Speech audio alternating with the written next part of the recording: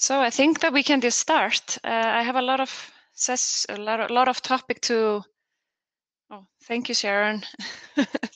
So we have a lot of things to go through, and then actually I would really love to be able to have an interactive session as well, and to be able to answer your questions and see how much I can help out if you want to get involved in non-code contribution, which is the topic of the day. So I am going to start, and I am Baddy. Most of you know me as Baddy Sonja, but my real name is Bjarney Sonja Ólafsdóttir. Baddy is the shorten of the Bjarney one, and Breidert is because I got married to a guy with the last name Breidert, so I got that also on my name. So, but I am been called Baddy since I was small, and I come from Iceland, and currently I live in Frankfurt, Germany, and I have a bachelor degree in computer science, and I also did some engineering. I'm the owner and co-founder of OneX Internet, and I'm going to tell you a little bit about, not much, but I'm also a board member and treasurer of the Drupal Association, and I love to teach at schools and universities, so that's what I try to do when I have free time. So OneX Internet is our company, and we are located in Europe. We are 45 people, and we come from 18 different countries. So we speak English in our company, and we call it broken English because we don't have many native English speakers in our company. But a lot of the team is here in Frankfurt, but also in Berlin, in Iceland, Spain, and in Hungary and many other countries around Europe. And we do Drupal. That's what we've been doing for many years now. I found this comment here on Drupal.org that I thought that was really fitting today because I related to this one a lot. I'm going to read it for you. It's really the Drupal community, and not so much the software, that makes the Drupal project what it is. So fostering the Drupal community is actually more important than just managing the code base. And I think this is something that is relevant for today's topic, because we are going to be talking about something that is not related to the code itself. We are going to be talking about what is related to everything else that we need to do around that. So to start with, I wanted to just tell you a little bit about my journey in the Drupal world, and mainly to see if some of you can maybe relate to that one, but it took me a long time to figure out that there was a Drupal community behind the software. So in 2007, I was playing around with Drupal together with my partners in my company. And then in 2011, we founded OneX Internet. So this is often the first thing how you get to know open source software. You actually start to play around with the technology. That's often the first step in. But what then happens is that it took me from the moment I saw Drupal and started to play with Drupal, it actually took me around 6 years to go to my first Drupal event. So I realized that there was a Drupal event going on here in Germany, and I decided to go to that event. And I remember that so clearly because I didn't know anyone, and I came there, and it was a really nice event and very friendly people, but I also remember being really nervous. And then again, the year after, going to the Drupal camp in Frankfurt. And probably you all have a story from your first Drupal event where it's, there are all these people, they all know each other, and how do I fit in here? And it takes time to get to know people. So I'm actually happy that I kept on going to these Drupal camps, because that led me to going to a larger event. So the first Drupal con I visited was in Amsterdam. And exactly the same feeling happened there. So I came into Amsterdam to the DrupalCon, and this was just like a Drupal camp, but just much larger. And I was also really looking forward to see all the people that I've been seeing in the issue queue, and I had a lot of fun there in Amsterdam. That then led me to that I haven't missed a DrupalCon since then, at least not in Europe. But it was that much fun that I just wanted to come again. So, but then I realized that maybe I could just also organize an event. So we decided to organize the Northern Lights camp in Iceland.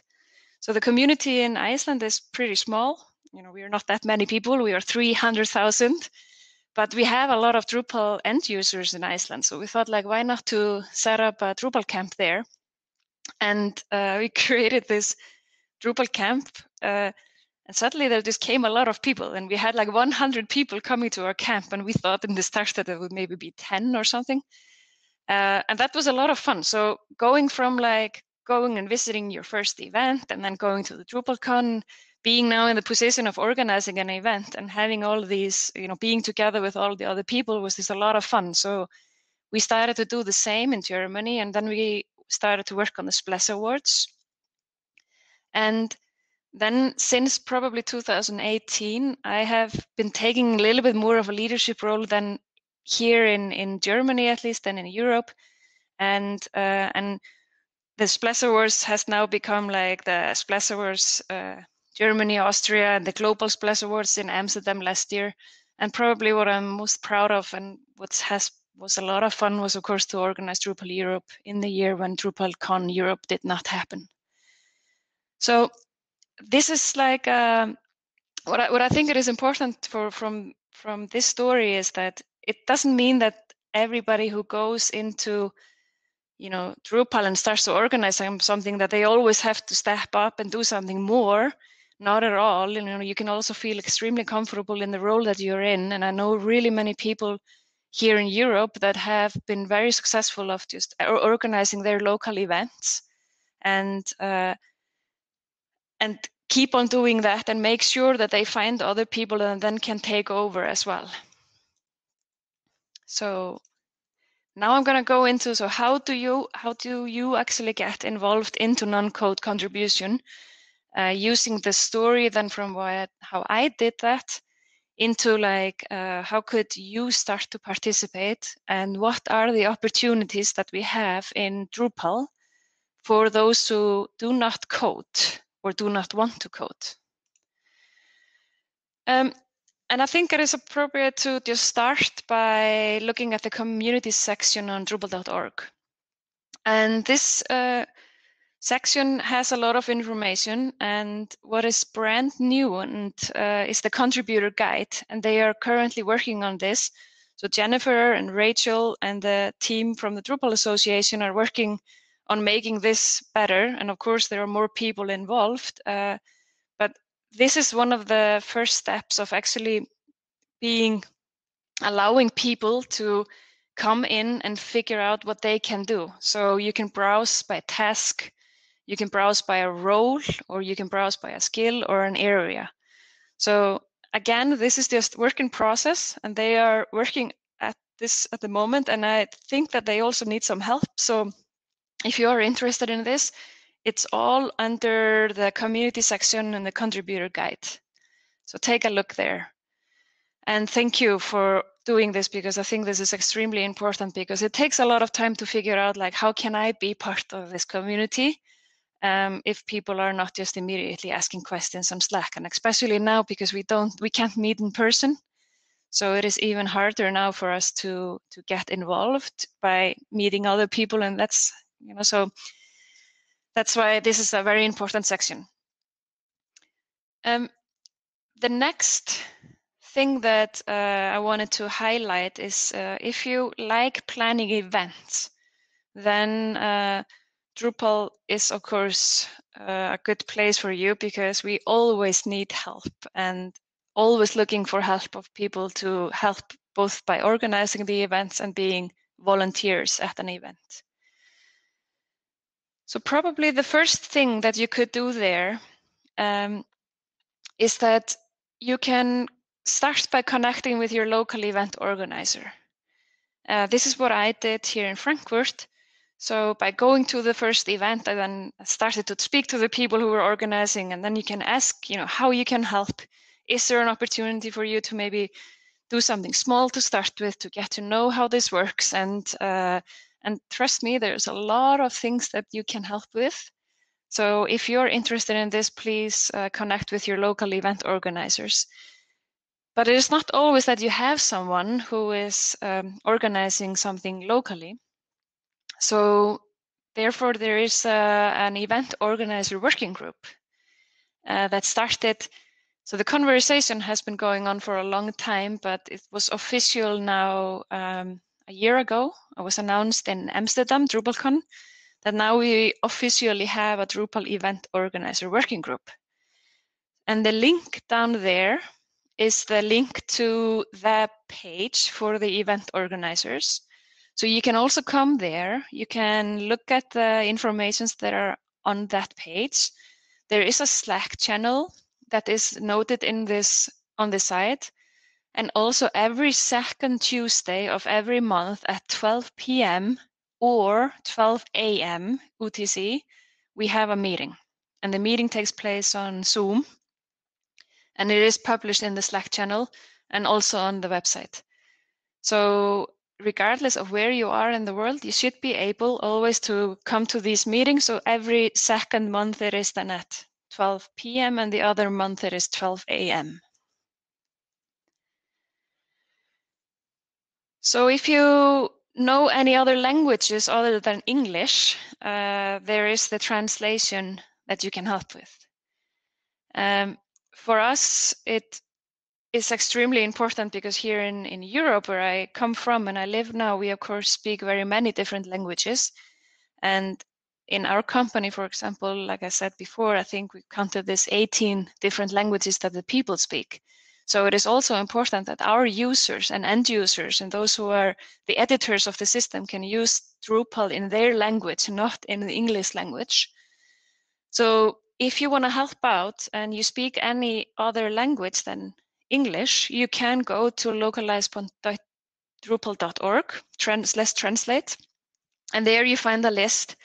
And I'm extremely proud of the German community that had made sure that the Drupal 9.0.7 process is almost, or if it is, I think 100%.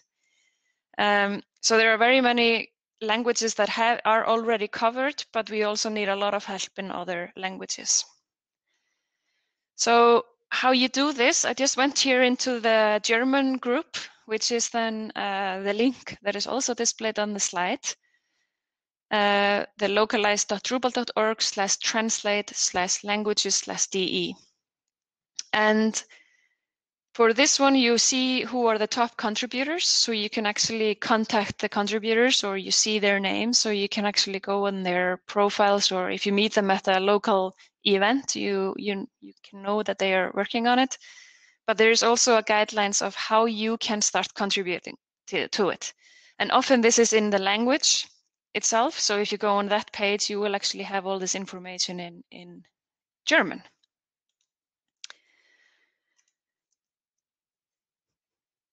One of my favorite things, and this is actually where I think Drupal needs the most help, is project management. So I'm using this maybe as an example, the Celebrate Drupal project, because it is very often like that you have a group of very enthusiastic developers and a group of people that want to do something great together, but they maybe don't necessarily know how to organize themselves.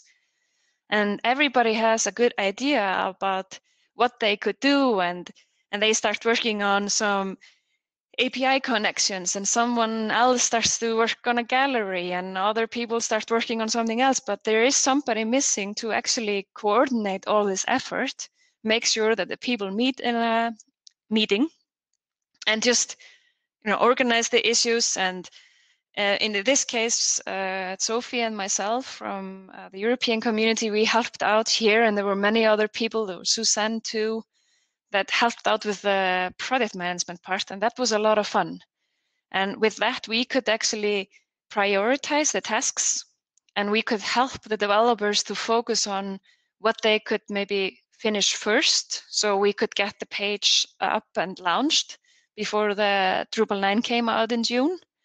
So this basically is in every single initiative that I've seen, always something that is missing, or at least there's a lot of opportunity for people who are good in doing project management to come in and say, can I help?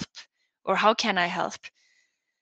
And what I think is a little bit scary sometimes when I go into these channels, they are so technical, and I of course go in there and I don't understand it. I don't understand the conversations that are going on because they are about some very hard problems from in some Drupal core things. But if you want to do product management there, you can also just go and say, hey, I don't know much about how this works, but maybe you can explain to me what should be done first, and then I can help you to organize it. So if you're interested in helping out in product management, there is a channel on Slack, which is called, I think, just Product Managers. So on the Drupal Slack, and you could join that one. So the same goes for the marketing people and those who are interested in marketing. There's a lot of opportunities, and this is something that has been changing a lot now in the past years, and especially thanks to the Promote Drupal initiative. If you go on the page, the community section under agency marketing, you will find the information of how you can get involved in the Promote Drupal initiative. So what the Promote Drupal initiative does is that it creates like case studies. It helps with promotion material around Drupal that we as agency people can use when we do pitches. And there's also like the case studies section that I have here on the left side with the photo of the girl there on the left side. That is also a case study that also anyone can write. So if you are now working for an agency and you go on the company's profile, you can see if there's a case study there or not. And one of the first things that you could do to contribute would be to say to your agency, can we put some of the case studies that we already have on our website onto Drupal.org? So there are case study guidelines of how to do that. There's a lot of information on the page that I just mentioned here with the agency and marketing. And if you also want to get involved, there's also every 4 weeks, there's meetings going on. It's on Tuesdays and Thursdays, and it is also different time zones. And they have also created a video. So take a look at that if you're interested in this area. If you like reviewing content, if you feel comfortable with the English language, if you feel comfortable of like reviewing and seeing how others are writing about their companies, then you can look at the issue queue for Drupal.org content, and especially there for content that is being produced for the marketplace. So the marketplace on Drupal.org works like this, that a company like Canopy creates a company profile, so they can say that this is their company, this is what they do, here are the people. And before you get listed on the marketplace on Drupal.org, you need to be approved by 2 community members. And these community members need to go through the guidelines. And in this case, I have here an example of an issue. And the issue says, review Luce Divina for Drupal services listing. So what this issue also does, it says that this company has requested to be included in the Drupal services section. And it was generated automatically. And in order to include this one, it needs to meet the guidelines. And if you go into the guidelines, it says there, does the company have people connected to the company? Do they talk about what they do in Drupal and how they have contributed to Drupal? Do they have true information? Like if they say that they have an office in Germany, is that then correct? So what you need to do, you need to go on the website of this company, you check it out, And it's a process that maybe takes, if you have done it often, maybe 10 to 15 minutes. And you look at it and then you can comment and say either, no, it needs more work. You need to work on your profile a little bit more to be able to be included. Or on the contrary, you actually say it is okay. And as soon as there are two people that have said okay to this marketplace listing, then it will be included. So the link that I posted on this slide is a link to the issue queue of everything that needs to be reviewed. So any of you can do this, and you can just go in here now during the camp, for example, look at an issue, look at the company and see if you can help. And this is one of the things that I like to do regularly, and I do it a lot.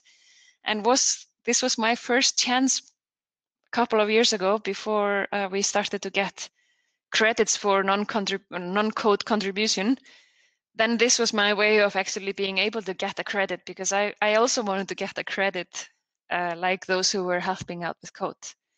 So if you need any help here, I've been doing this for a long time now, so I'm really happy to help you. So ping me here on, on the Badcamp Slack or here in the event session chat, and I can help you out.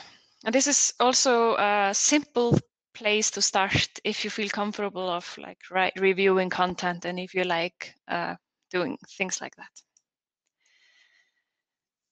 So there's also a lot of room for designers, and if you like to design, there is especially in this case, I posted a link to the Claro theme design. This is probably the best documented place for those who want to get involved in that process. So thank you to Christina and Sasha and everyone else that have been involved in this process. So you can take a look at that one. And there you also will find a link to the Figma design system of Drupal that has also been created in the past years. And you can just immediately go and start to take a look at the design system. And there's also an issue queue where there are things that you can work on. So if you are interested in participating in the design, you can either go and you join the admin UI design channel on Slack, or you try to, find out where there are other projects like Olivero also have a design contribution, what do you say, opportunity. And there are many other projects that need the same. And but I think if anything, probably we haven't been able to document this that well on a global level on Drupal.org, but hopefully that will be solved soon. But Christina and Sasha, they did this video recording and the design for Drupal that took place earlier this year. And if you're interested in design, probably this is the first thing that you could take a look at, because here they will go through the design system and talk a little bit more about this in details. So, do you like helping others? One of my favorite stories are from Drupal Europe, when Johanna, who is here all the way to the right, she basically was attending one of her first Drupal cons, and at the same time she said, hey, can I help out in the mentoring and the contribution day? And she wrote a great article that I posted here on LinkedIn about her experience as being a Drupal mentor.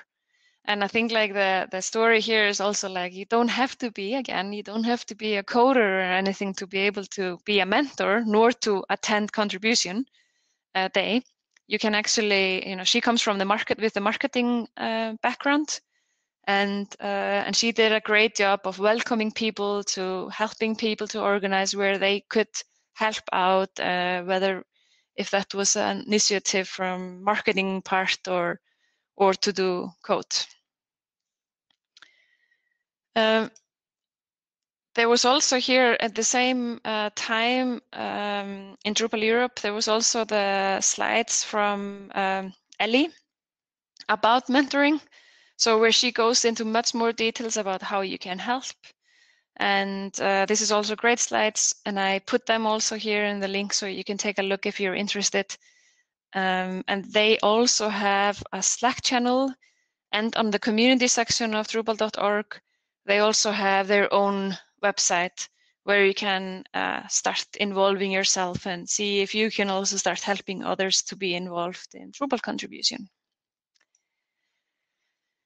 So there are so many other places where you can help out. So I just took those examples, but I could continue actually here for a very long time for things that where you can help out and do non-credit contribution. So therefore, make sure you join the conversations that are happening here at BadCamp. I saw, here, I think Ruby talked about the DDI presentation. Somebody's going to be involved in that. So take a look also in the diversity booth, diversity and inclusion booth, or at the Drupal Association booth. They can also probably all tell you how you can also help out in those initiatives and many more. So here at the BadCamp, to start that off, there's a lot of people that can help, and if you need help, then please ask. I wish that we could sit somewhere together and that's easier often, but now it is a little bit in our own hands to come in and ask, as that's the only way to communicate at the moment on these conferences. But I wanted to tell you a little bit about the credit system, because we talked about non-code contribution, and what is this credit system, and what is that we are always talking about in Drupal, or what we use a lot. So the credit system is where you actually give credits to those who are participating in issues. And again here, issues used to be very related to something that relates to code, but that has changed extremely much now in the last 2 years.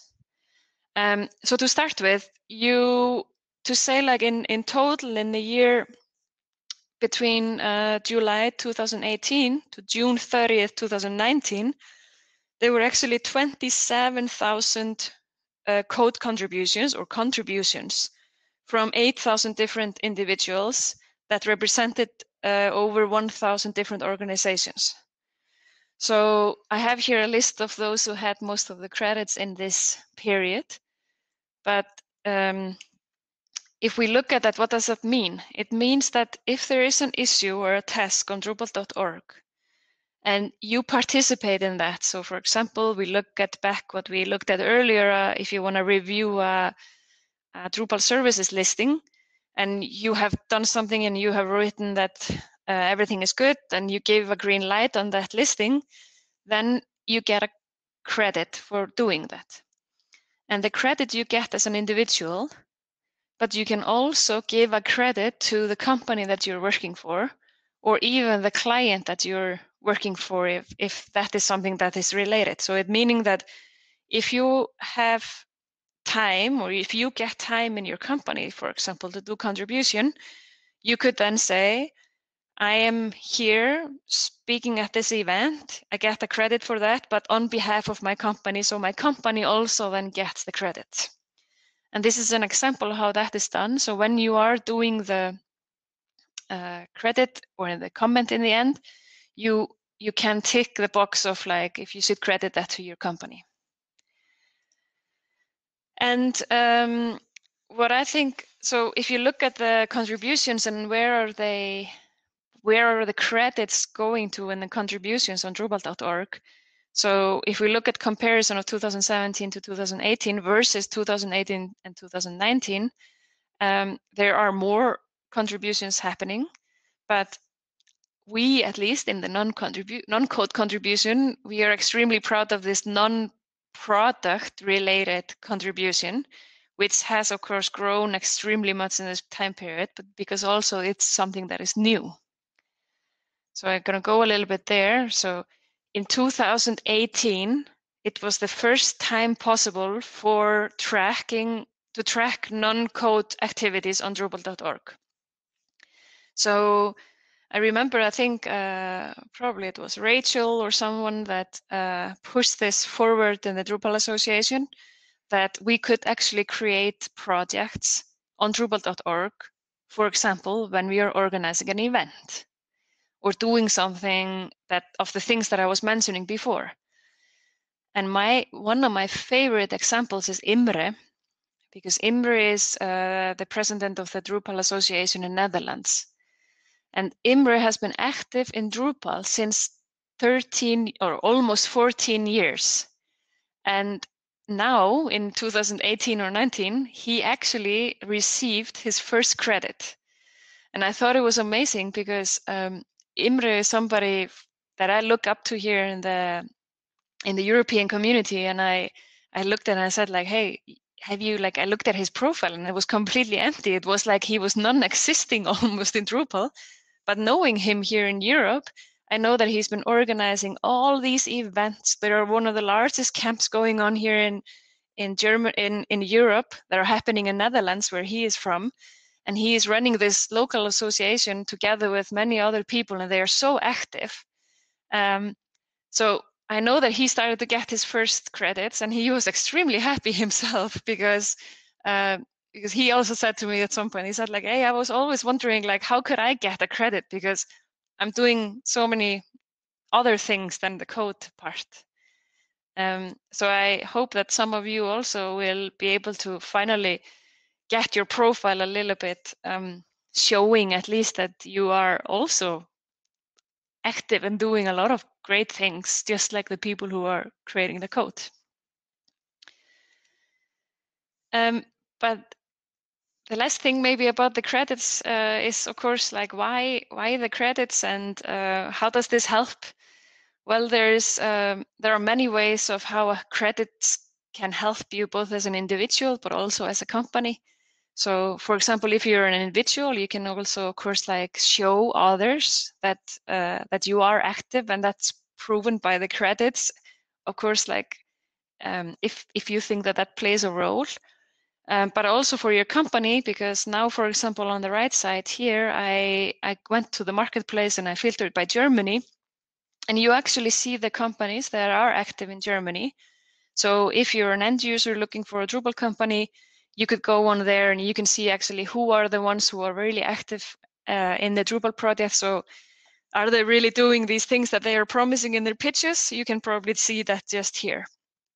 So there's also on the marketplace, you can see how the marketplace is ranked, and it just says there, you know, if you are, for example, if you have a Drupal case study, then your ranking get higher, or if you have an issue credit, and so on. So I think the main point of this session is, of course, open source software is made by people just like you, and we are all part of it. So I wish that we can make it more easier for those who do not want to be involved in the code to participate, and I think we are getting much better thanks to all these great initiatives and many more. So I know there's going to be a couple of sessions here during Bad Camp where you can attend. But the most important for me, at least, is that you just get a lot of friends by doing it, and that is just, for me, has been a ride, and I've been having a lot of fun getting to know all these new people and participating in organizing something with completely new people. And I didn't imagine in the age of 40 that I would actually get so many new friends. But this is one of the things what makes me always come back. It's the friendship and the great people that are here in the community. But in the end, before we go into the Q&A, there's only one advice that I really want to give to everyone, and that is that if you are giving volunteer labor, or if you are participating in anything in this, for example, in the Drupal community, we are most likely taking the time from somewhere else. We are taking it either from our family, from our friends, from our employer, from our free time or our sleep time. It comes from somewhere, so we need to account for it. And I think that this is one of the most important lessons, that if you are doing something, talk to those who you are taking the time from and get them to be with you on the ride. I am extremely happy that I have my husband and I have my 2 kids there that allow me to do what I am doing and to participate, and also having my company that is also backing that up and allowing me, for example, to spend my time today and helping me to create and finalize this session today during my work time, so I don't have to do that when I then go home and get tired in the evening and feel like that I'm disappointing everyone. So if you are doing it, make sure that you let the person know who you are going to be taking the time from, and get, in that sense, and if it is not the person, it could be your free time. Just make sure that you are then happy with it, because we need to stay healthy and sane in this world. So we need to do our sports and make sure that we take care of ourselves. That was it. I would really love to take questions if you have any. I know that there was a lot of slides that I went through, and I hope that it wasn't too quick. But the link to the slides are all in the top, so you can take the link and look at it. You can also reuse it in your local camps. You know, please just change it to your own slides. And before I take the questions, I just wanna, before I get cut out, there is one thing that is coming up afterwards that I just have to say. There's going to be, sessions coming up with all these 4 sessions, so please take a look at them. But now going back to questions. So Sophie, I see that you're asking something. So I'm wondering, as you also have a technical knowledge, why did you decide to go on the non-code contribute way instead of the other way? So being a non-technical person, for me, it sounds a bit easier to contribute with code, especially since it gives quicker results. So I think sometimes probably it gives quicker results, but it can also take a long time to get code through, I've heard. So to answer your question on that, like, yes, correct. I could have gone and started to code like I did before when I was younger, but I really enjoy the organization part of it. And I also realized really early that there was just so much help needed there, while I felt like there was less help needed on the code side. I'm not saying that like we need a lot of help there too, but I felt like, especially here in Germany and in Iceland, that there was just a lot of help needed to get these events organized. So I probably just started to do it because of that, and yeah. And I just really enjoy it and enjoy working with all these people when I do it. So I think there's also some other people chatting on that in the link, or in the chat, I mean. Are there any more questions, or Sophie, did it answer your question?